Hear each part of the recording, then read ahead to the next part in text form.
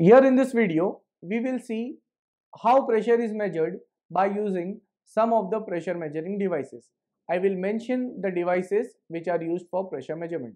Let us start with that. See, the measurement of pressure, I'll write down. Pressure is measured by following instruments. Since in this video we are seeing the pressure measuring devices, I will mention the names of all the devices which we are using for measuring of pressure. Now, basically we have two devices. The first one is called as manometers and the second category is of mechanical gauges. The two commonly used pressure measuring devices. With the help of that, we can measure pressure of any kind of fluid. Manometers, if we see,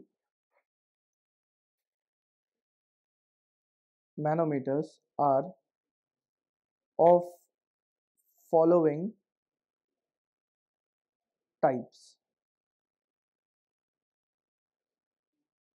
We have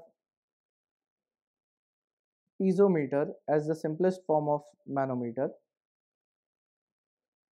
Then there is simple U-tube manometer. Next there is differential U-tube manometer. So these are the common, we can say, varieties of manometers. Next, mechanical gauges are of following types. The first one is diaphragm type measuring instrument. Next is Bourdon's pressure gauge. Then we have bellows type pressure gauge. So here I have mentioned two sets of measuring devices. First heading it was manometers and the second one mechanical gauges. In manometers I have described them as piezometer, simple U-tube manometer, differential U-tube manometer. In that we even have inverted U-tube manometer. Next, mechanical gauges, they are of following types.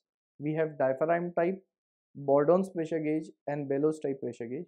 So these were some commonly used pressure measuring devices. I hope in this video we have understood the types of pressure measuring instruments.